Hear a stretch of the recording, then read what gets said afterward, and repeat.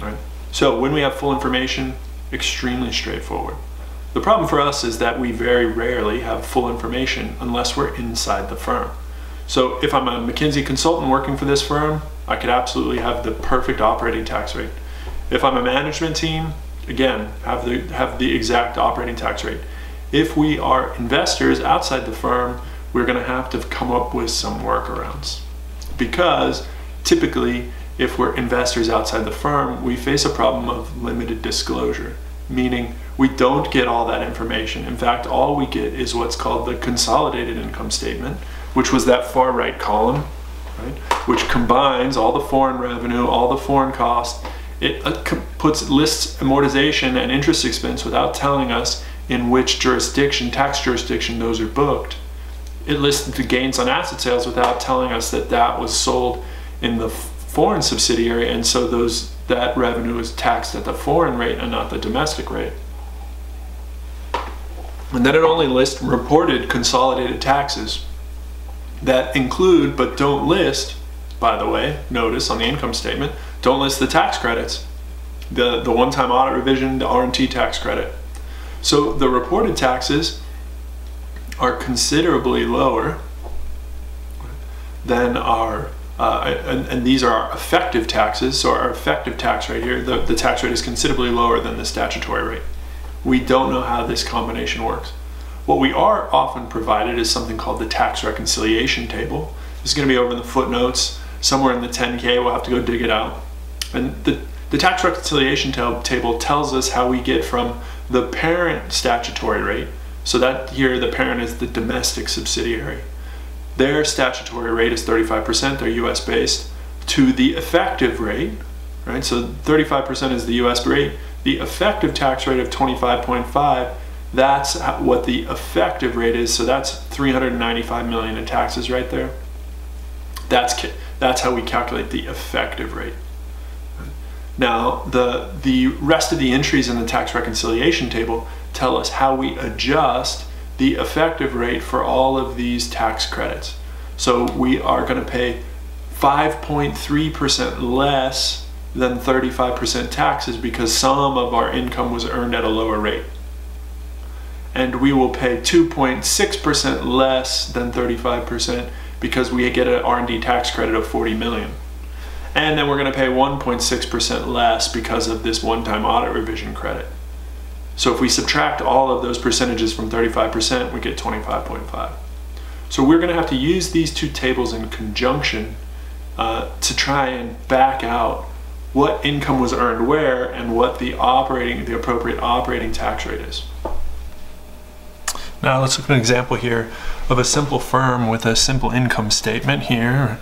Starting at EBITDA, they've got amortization, they've got earnings before interest and taxes, they pay some interest, they have a gain on asset sales, meaning they sold an asset for more than what it was listed on their books. Then they have some earnings before taxes, then they pay their taxes, and then we're followed by net income. And side by side, let's look at their tax reconciliation table, which is a table typically reported in the 10K. It tells us how we get from the firm's statutory tax rate, which is the rate that they should be charged. In other words, the US used to charge, the top corporate tax rate was 35%, so they should be paying 35% on their taxes. And it works its way through any adjustments to that tax rate to what we call the effective tax rate, which is what the firm is paying on their income. So they have a statutory rate of 35%, but they have an effective rate of 25.5. So let's see what that actually means. Let's look at this reported tax rate. They pay $395 million in taxes on $1.55 billion in earnings. So if we divide 395 by 1550, right? I just cut off all the zeros. I get 25.5, right? This is the effective tax rate. Now, they should be paying a 35% tax rate. In other words, they should be paying 1550 times 0.35, which is 542 million and a half, right? So why aren't they paying 542 million in taxes and instead paying 395 million in taxes? Well, the tax reconciliation table tells us how that happened. So the way we do it is, first we want to convert this tax reconciliation table to a cash table from a percentage table. And the way to do that is to multiply all of these percentage values by the earnings before taxes number, just like I did here. So earnings before taxes times the statutory rate gives me the cash statutory rate, 542,500,000. I can multiply 1550 times the foreign income adjustment, and we talked about this in the last chapter.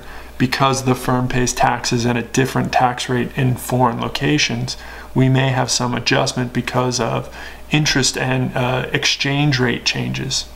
And so this is how we're denoting how the firm is telling us that they have paid a lower tax rate because they paid some of their taxes at a lower foreign rate.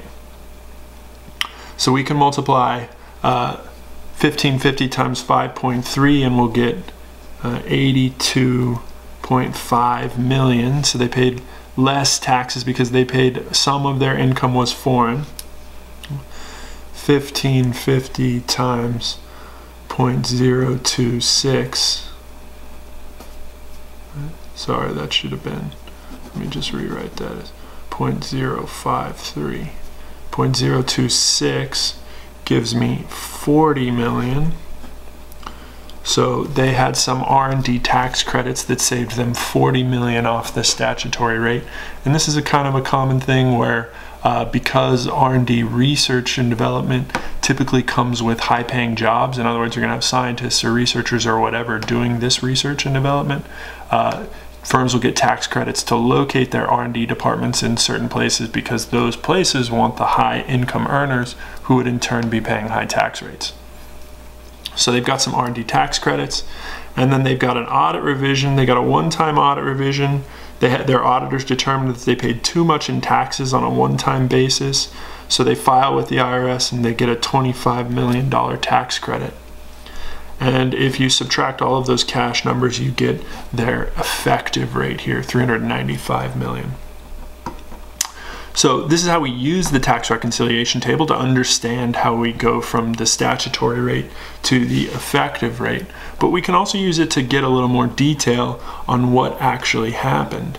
And we can look at it from the insider's perspective too. Right? So if I'm an outsider, this is about all I can do. The firm is telling me what these things are. They're telling me what the adjustments are. I can make the necessary adjustments to try to calculate operating cash taxes. But if I'm inside the firm and I'm trying to determine how these all get made, well, you can look at an example of what that looks like. So for instance, let's examine foreign income adjustment here. So let's say this firm, the firm had foreign earnings. That's what they're paying the foreign taxes at. And they also had, and we wouldn't know this unless we were inside the firm or they reported it, this asset sale was on foreign assets. Right? So they had foreign earnings of 500 million. So 500 of their 2.5 billion, 500 million of that was foreign earnings. And then they had 50 million asset sale for a total foreign income of 550 million. Right? So the way we calculate this adjustment is we say if the firm were to have paid the domestic tax rate, the statutory rate on that money. Right? So if the firm were to pay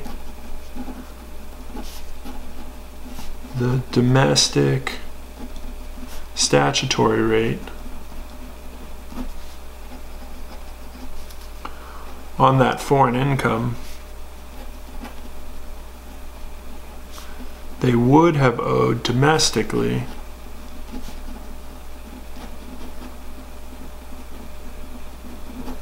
$550 million times 35%, or 192.5 million in taxes. However, they actually paid the foreign rate,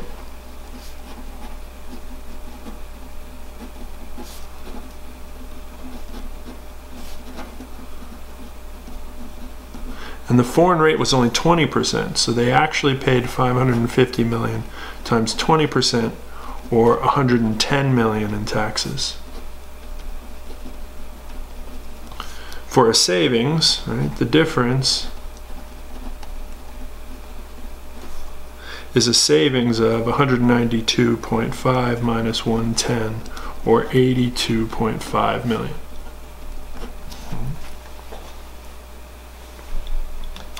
So that's how we move. This is our cash adjustment here. If I was inside the firm, I'd be calculating 82.5 divided by 1550, which is our earnings before taxes, to get 5.3%. That's the savings that I had, and that's what I put into my tax reconciliation table. So I can use this in another unique way if I'm outside of the firm, which is that I can work my way backwards to figure out the total of my, at least the total of my savings. And if I know where the foreign income was earned, I can work my way back to how much foreign income the firm actually had. And that's only depending on whether they report this kind of information or not. Now, we can do this in a very effective manner if for some reason we know a lot of the information about where these tax deductions were earned, okay, or where they were booked. So this is called the comprehensive method, and essentially what the comprehensive method relies on is properly matching the non-operating items like amortization and interest to the appropriate tax rate. In other words, we want to be, this only works if I know that the domestic subsidiary was the subsidiary that had the amortization and the interest, because then I can match that to the domestic tax rate when I make an adjustment. If I don't know, or I don't want to guess, then this method isn't going to work, right? But here's how it works. We start with reported taxes. We use the tax reconciliation table. Then again, we can look, you can see how I calculate these cash rates in that example. So we use the cash rates here. So I add use the tax reconciliation table to calculate the cash taxes. And so what I'm doing is I'm adding the non-operating items here. So I add the audit revision. That's a non-operating tax credit to my reported taxes, so that I get reported operating only taxes, 420 million. Then I know that to get up to operating level of taxes, which is EBITDA, I need to get rid of the interest tax shield, the amortization tax shield, and taxes on the gains of the asset sale, so that I'm back just at operating income and operating taxes. Now, if I know that the amortization and interest were both booked at the domestic subsidiary, I can calculate the tax shield at the relative marginal rate, and I can remove the amount of taxes that we shielded with those two deductions. And I can add them back to the tax rate. And I can do the same thing with the taxes on the gains of the asset sale. I pay 20% taxes because that asset was sold in the foreign subsidiary. So I can add 20% of that asset sale back and calculate that in taxes. And what I end up with is my operating tax rate, 760 million. And that gives me, and then I can use that 760 million divided by EBITDA and get my operating tax rate. This is theoretically sound. This is totally reasonable. It relies on me recognizing where these deductions were booked. Now, I could make a strong case that firms would be it would be financially unstable for firms to book amortization and interest in a lower tax jurisdiction. And so they should be booked in this domestic subsidiary. But that doesn't mean that the foreign subsidiary might not have some debt. And so then we'd be distorting this slightly.